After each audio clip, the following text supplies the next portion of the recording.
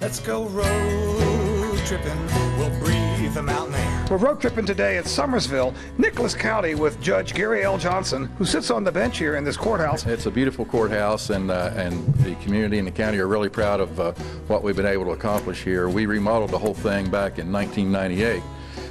We tried to do that on the 100-year anniversary because this courthouse, this building, was dedicated on April the 13th of 1898. So we rededicated it after we remodeled the courtroom in April of 1998. A lot of history in this building. There is, and one of the interesting stories, we went back and researched when we were doing the remodeling about how this courthouse was built.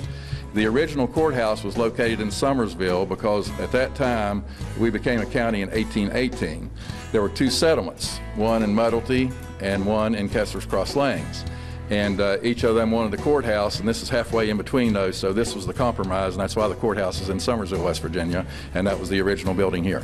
We have the circuit clerk, and then we have the county clerk with the land records that go all the way back to the time we separated from Virginia.